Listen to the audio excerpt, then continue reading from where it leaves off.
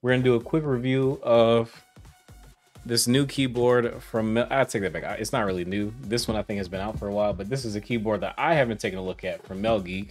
As you can see, it's kind of got the whole off-white theme going on. Okay, the Mojo 68 mechanical keyboard. I wonder if this is wireless.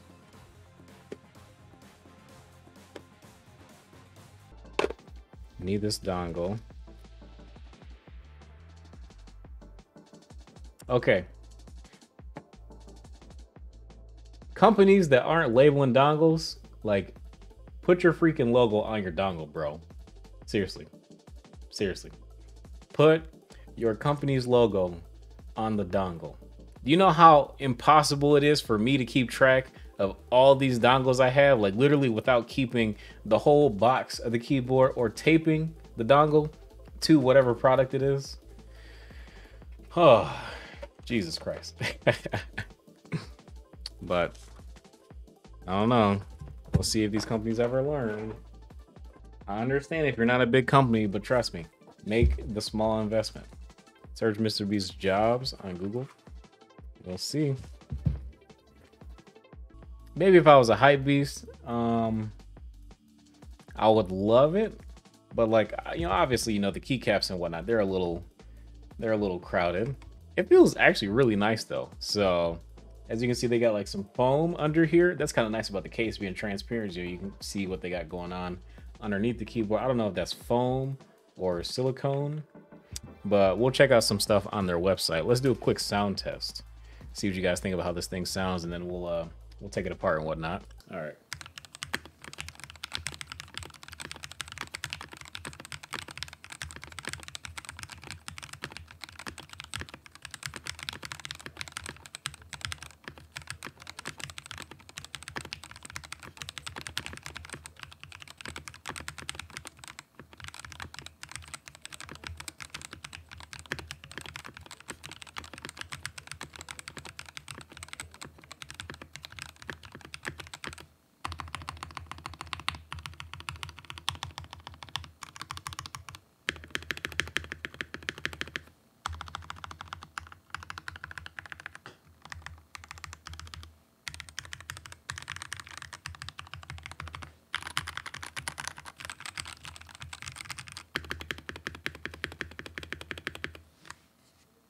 Dang.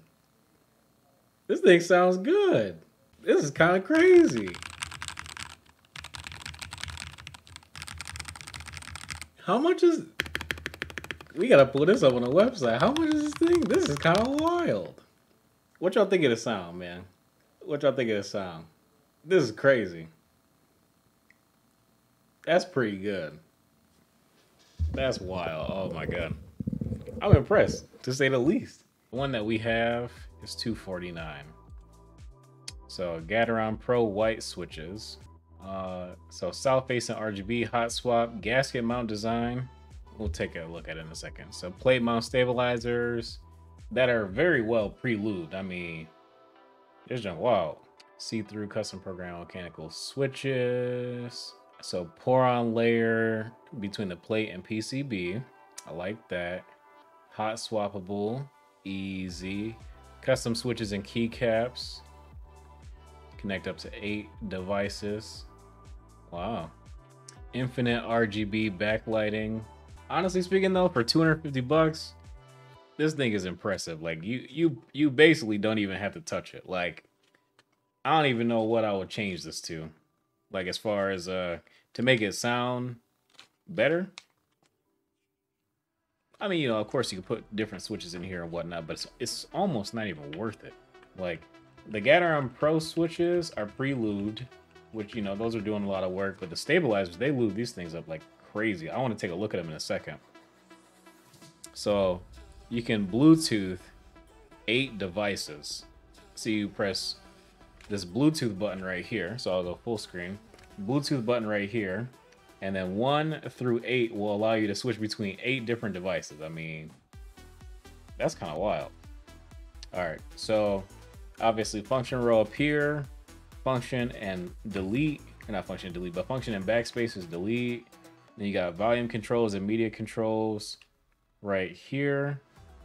And then all the other, like, you know, random keys you would have on a 10 key list. Play, pause is enter.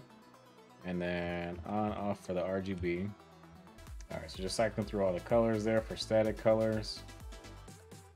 Yeah, honestly, I kind of like this teal. Gotta love quality teal, you know. It's very techy.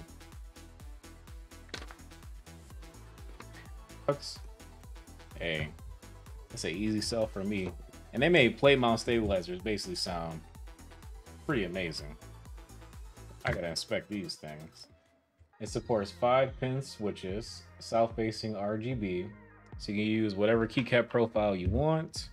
No stabilizer pads, which is perfectly fine with me. Honestly, it doesn't need them. And stabilizer pads make stabilizers feel mushy. The stabilizers, they're not clipped, but honestly, these things are lubed enough. And I don't even think clipping them would be that big of an impact because they're already flat at the bottom. So I don't even know if that's really necessary.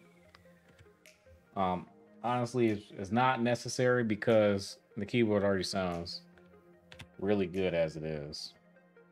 So, wow.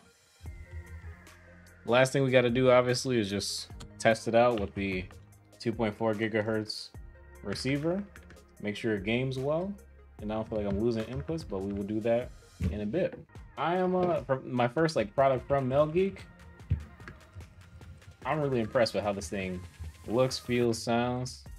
Obviously, the look is suggestive, so maybe I would have personally picked a different model that, you know, fits my taste a little bit more. But experience-wise, very positive. Like, I would highly recommend looking at this instead of getting a gaming board, for example. I mean, even in something like in comparison to like this Newfie Air, which I've been using this thing a lot over the past like 2 months. I like this is really nice for a low profile, but the fact that it's not 65% kind of bothers me. And this is not as portable, obviously, but it still feels nice.